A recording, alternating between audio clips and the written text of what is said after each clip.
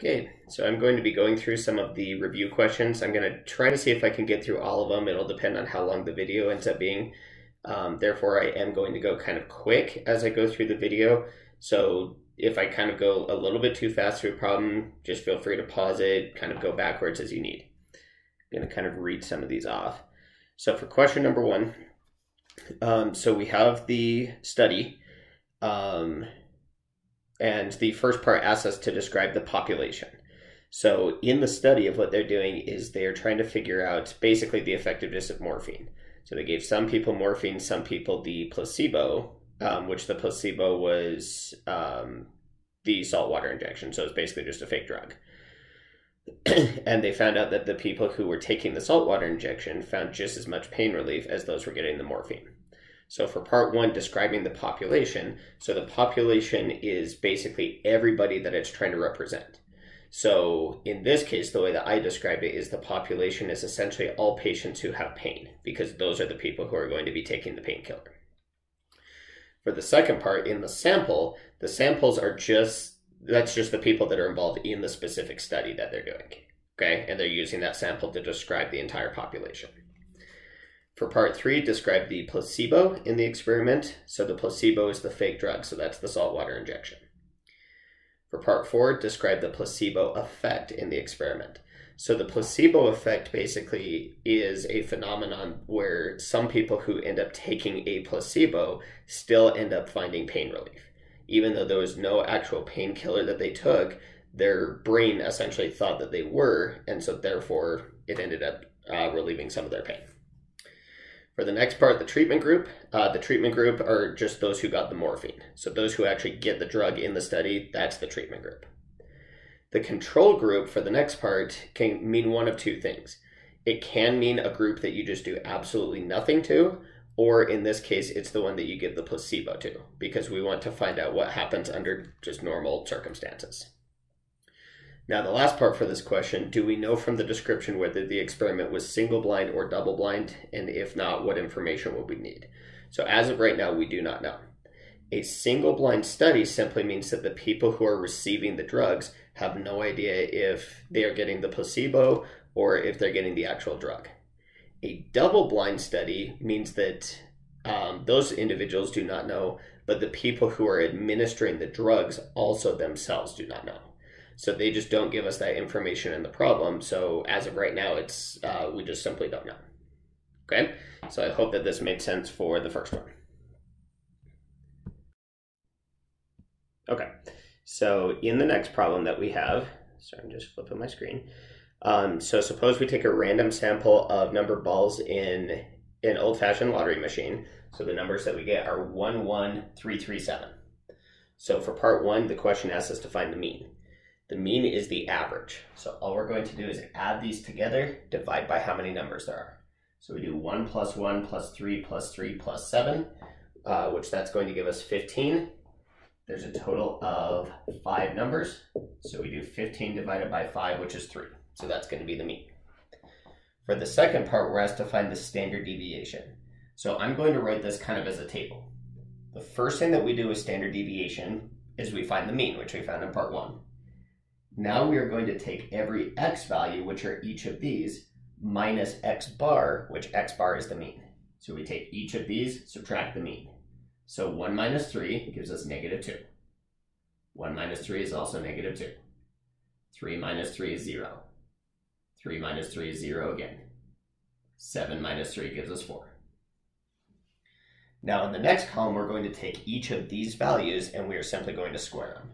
So negative 2 squared is 4, so we get 4 again. 0 squared is 0, we get 0 again. 4 squared gives us 16. Okay? Now, the way that we find the standard deviation is we take the sum of this column. So 4 plus 4 gives us 8. 8 plus 16 gives us 24. We divide this by n, where n is the number of terms that we have. So once again, we had 5 numbers. And then we take the square root. So this, we just take and plug this into the calculator, which gives us approximately 2.19. So that is what our standard deviation is going to be, okay? For the next part, the question says, if the sample is representative, what does that mean? So a representative sample essentially just means that it's a good indicator of what would happen in the actual population, okay? So since we were just randomly drawing these numbers, this is not necessarily a good representation, because if we have every single one of these has a selection of numbers 0 through 9, the odds of this specific combination occurring again is very small, okay? So this is an unlikely scenario that we would be able to replicate. And then the last part for this one, if the sample has bias, what does that mean? That basically just means that there is some type of manipulation that's done either in asking questions or the way that the study was done to try to draw a specific conclusion or to try to misinform the actual, the people doing the experiment or the people that are interpreting the results. Okay, so I hope that this one made sense. Okay, so in this next question, we're asked to find the probability of some different things happening.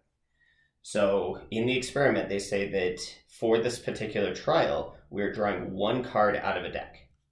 So the first question says, what is the probability of drawing a king and an ace? Well, those are two separate cards. So the only way that this could happen is if we were able to draw more than one card. Since it said in the trial we're just drawing one card, that means that this is impossible. So therefore, the probability of this happening is 0. Now the next one, the probability of a spade and a face card. Okay, so the spades are one of the suits in the deck. So there's a total of 52 cards. There's 4 suits, so each suit has 13. Okay, there's 13 cards. So that means that there's 13 spades. The face cards are jack, queen, and king. So that means if we want both of these happening at the same time, we have to have either a jack of spades, queen of spades, king of spades. So that means that there's 3 total possibilities out of 52 total outcomes. Okay, so you can leave it like this, or you can divide it in the calculator to get the percentage. Now for the next one, the probability of a king or an ace. So what we're going to do when it has the word or is we're going to add together the probabilities that they individually happen. So the probability of a king plus the probability of an ace, and then we subtract, oops, this is plus, then we subtract the probability of both king and ace. So the probability that we get a king, there's 4 total kings in the deck. So that is 4 out of 52. The probability that we get an ace is also 4 out of 52. Now the probability that we get both a king and an ace, we figured that out here, that was 0. So if we combine these all together, we get 8 out of 52. Okay, now for the last one, a spade or a face card.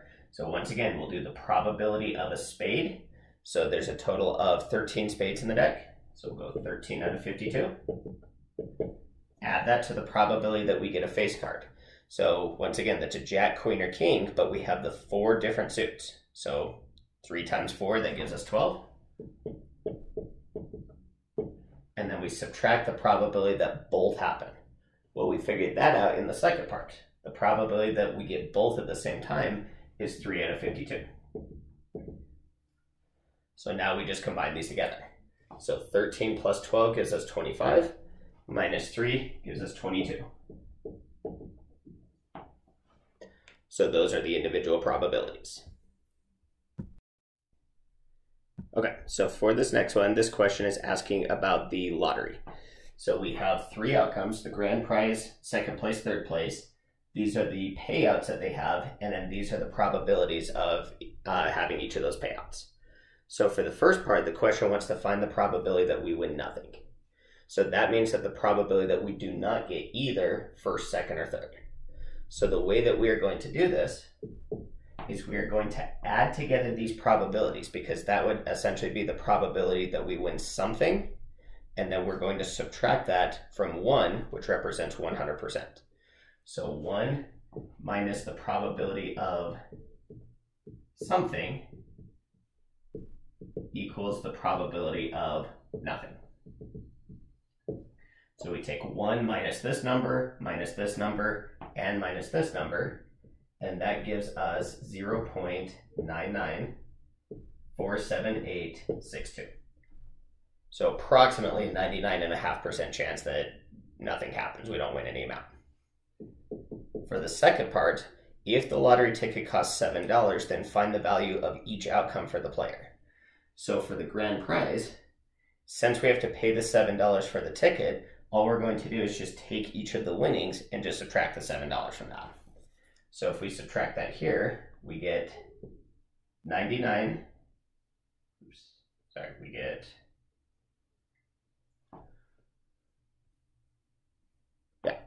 so 9,999,993. For second, if we take second, we just subtract $7 off of this, so that gives us $9,993. For third place, if we subtract $7 off that, we just simply get $93. Okay? Now for part 3, calculate the expected value of the lottery.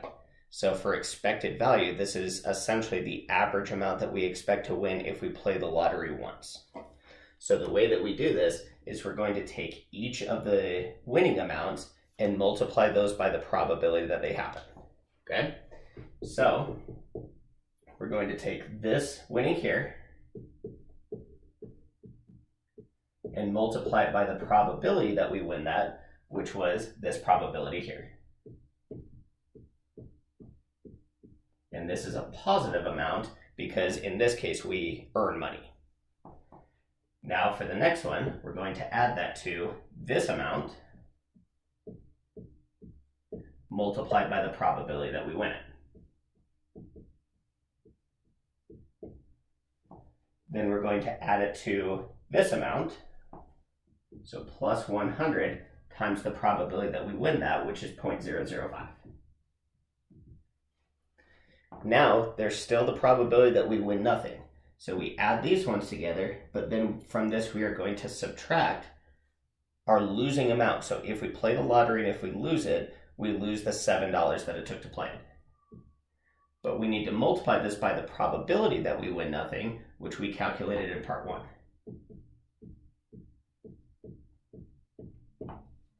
Now we take this entire thing and plug it into the calculator, and that gives us $375.60. So what that tells us is if you play the lottery once, your expected value that you would expect to win is $375.60. So it makes it seem like it's worthwhile to play the lottery. But the reason that your expected value is positive is just because the grand prize payout is so big. You would have to keep playing this a lot of times in order to really expect to win any money, because you only win money if you place in the top 3. So for the next part, it says explain what the expected value means. That's essentially what this means. It's the amount of money that we expect to win if we play it once. Sometimes it makes sense, sometimes it doesn't make sense. In this case, if we were to just play the lottery once, we're really not going to win $375, okay? But if we play it a ton of times, so like thousands, hundreds of thousands, so on and so forth, if we play it that many times, then on average, we can expect it to come out to this amount, because mathematically, eventually, we will end up winning that grand prize, okay? Now for the next part, if you are given the choice between playing the game once and playing it many times, which would you choose? Always choose to play it many times. If you play it once, this is your expected value, but the odds of that happening are so slim. You have essentially a 99.5% chance that you're going to win nothing, so you have roughly a 0.5% chance that you would win anything at all, okay? So if you only play it once, your probability of winning is low. But if you play it a lot of times, then on average, you can expect to earn about this amount every single time that you play. Once again, as we average it out, okay? Okay, so the next one for question number 5, now we're going to practice some normal distribution. So 60 students were given a history exam. Their scores follow normal distribution. The mean or the average is 77 and the standard deviation is 8. So for part A, if a student earns a score of 88, what is the z-score for this raw score? So the way that we calculate z-score, z is equal to x, which is the score, minus mu, which is the mean, divided by sigma, which is the standard deviation. So in this case, the score that the student got was 88, minus the average, which was 77, divided by the standard deviation, which was 8. So 88 minus 77 gives us 11. So this would be 11 over 8, or you could write this as 1.375. So that is the z-score. So now for part B, what is the percent of students who score above and below 85? Write both as a percent rounded to one decimal place. So it says to use the z-scores for this one. So for this one, we're using that table that I attached in the announcement. So the percentage, the first thing that we have to do is we have to compute the z-score. So we're going to do that just like what we did up here. So for the first part, we want the probability that x is less than 85. Now, when we're looking at that table, the table is assuming that x is less than the number. Okay? So for the first part, this is exactly what we want. So now we're going to compute the z-score just like what we did up here, but now our x value is 85. So we're going to do 85 minus 77 over 8. So this gives us 8 over 8, which actually just simplifies to give us an even 1. So now you look at that z-score table where it has all the probabilities, and you're going to find the z-value of 1.0. That gives us a probability of 0.8413. So that would be 84.13%. Now the probability that x is greater than 85, anytime you see greater, you always have to do 1 minus the probability that x is less. Because the part of the table that we're looking for, so we have our normal distribution, when we're looking at the curve, we have the z-score of 1, which remember that means that we're 1 standard deviation above the mean, and then we shade everything that's less than it. So this area is 84.13%. So if we want greater than, we just take the 100% and subtract this amount here. So since we found that out in the previous part, we just take 1 minus 0.8413, or you could take 100% and subtract 84.13%, but either way, we get 0.1587 or 15.87%. Okay, so that is what we do for this part. For part C, what percent of the exam scores are between 70 and 90? So anytime we're dealing with something that is between two numbers, we take the probability of the bigger number minus the probability of the smaller number.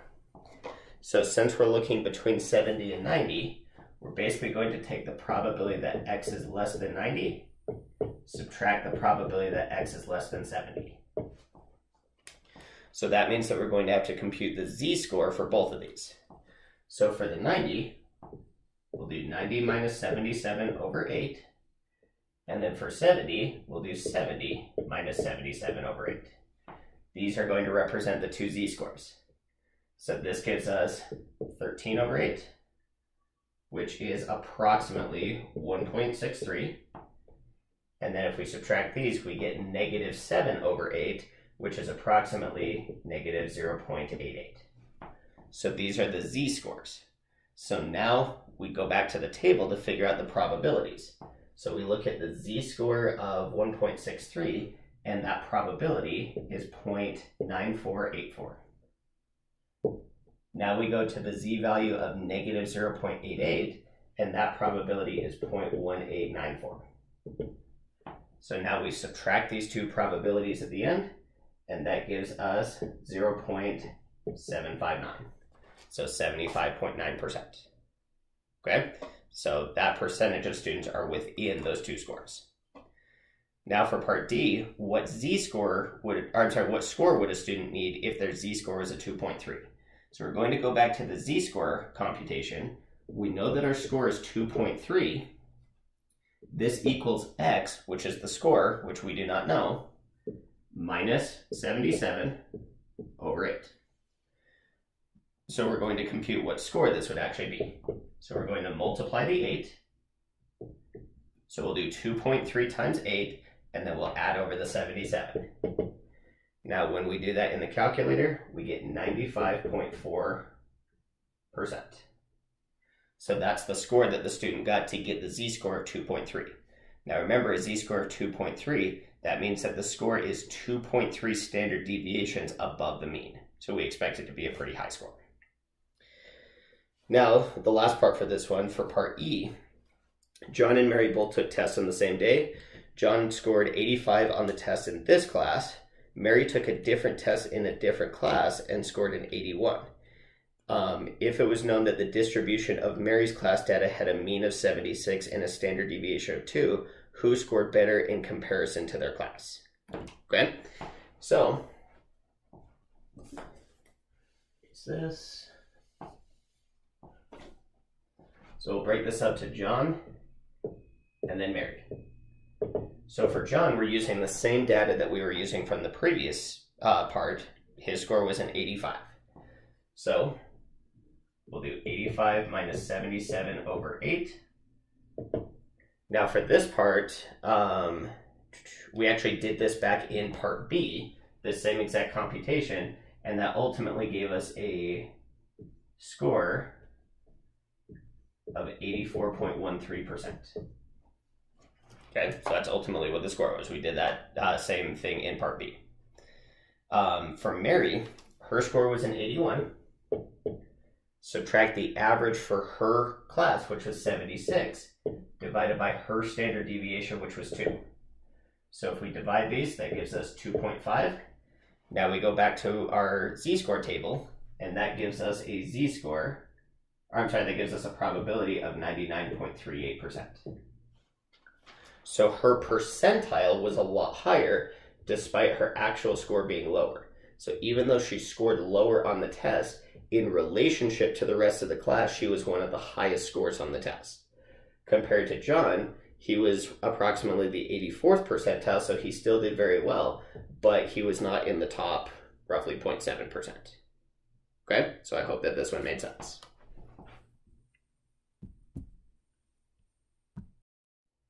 Okay, these next two should go by pretty quick. So for question number 6, identify the most relevant source of bias in the situation.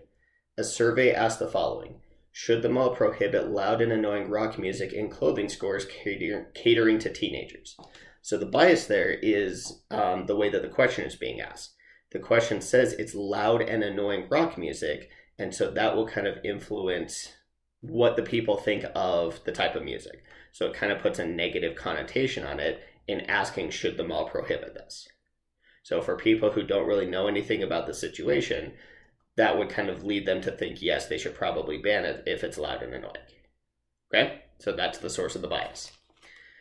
For number 7, does this describe a observational study or an experiment? The temperature on a randomly selected day throughout the year was measured. That is just something you can look at a thermometer and just write down the value. So that means that that is an observation. An experiment, you usually have to set up trials, and there's usually something that you're testing for. For this, you're simply just writing down what the number is, so you do not have to worry about that being an experiment.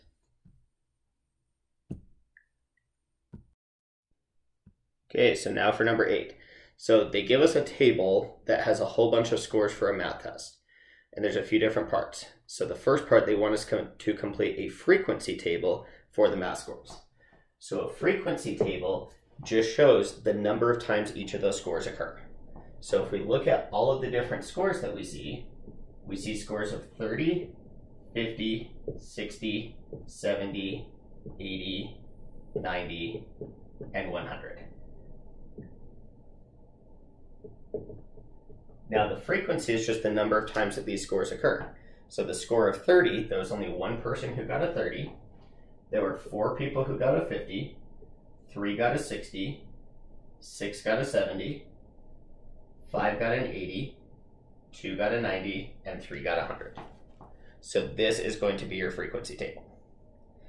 The next part for the histogram is essentially just a different type of table that we have. So along the x-axis, I'm going to put the different scores. So I'm going to start with 30 right here, and then each tick mark is going to be 10. So we're going to do 40, 50, 60, 70, 80, 90, and then this will be 100. Your y-axis is going to be the frequency.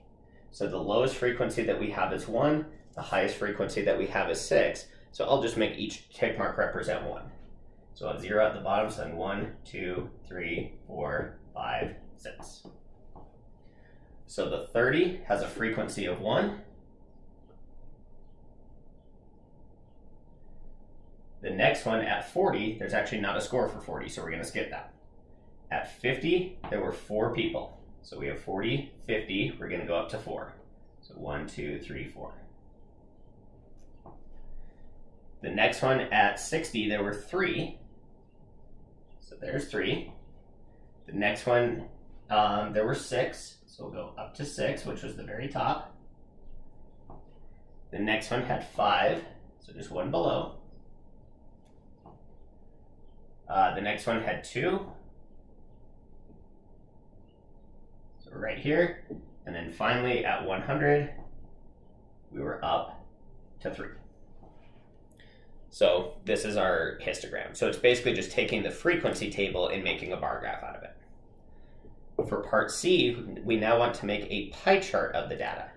So this is basically a visual representation of what percent each of these make up. So I'm actually going to do this in the frequency table. I'm going to do the percent. So the way that we'll compute the percent is we'll start by adding together the total number of scores that we have. So if we add all these together, that gives us 24. So 1 divided by 24 is approximately 4%. 4 divided by 24 is approximately 17%. Now, some of these are going to give you decimals. I'm just rounding for the sake of this problem. Then we do 3 divided by 24, which is 13%. Next one would be 25%. Next one would be 21%. Next one would be 8%. And then the last one would be 13%. Okay, so now we would just draw each of these percentages on and then label them. So I'm going to start with the 70 because 25 is easy to do. 25% is 1/4. So this chunk is going to be the 70%. Now I'm going to do the 80s because that was 21%, so that is just a little bit less than 1/4. Now the next ones that we have 50, which was 17%, so that's going to be kind of a smaller chunk. So we have 50 done, 70, 80. Both of these are 13%, so pretty close to the same size. So one of these will be the 60s, and then one of them will be the 100s. Then the next percentage that we have is 8 and then 4. So go 8%, 4%. So this will be 90, and then the last one will be 30. Now, ideally, you would do this like in different colors or something, so you would have that visual representation, but it just represents the relative size that each of them are. Okay? Now, the last part for this one, we want the 5-number summary, and then we want to sketch a box plot. So for the 5-number summary, the first 2 numbers that we need are the minimum and the maximum. The minimum is 30. The maximum is 100. Now we need to find the median. I'm actually going to erase this part here.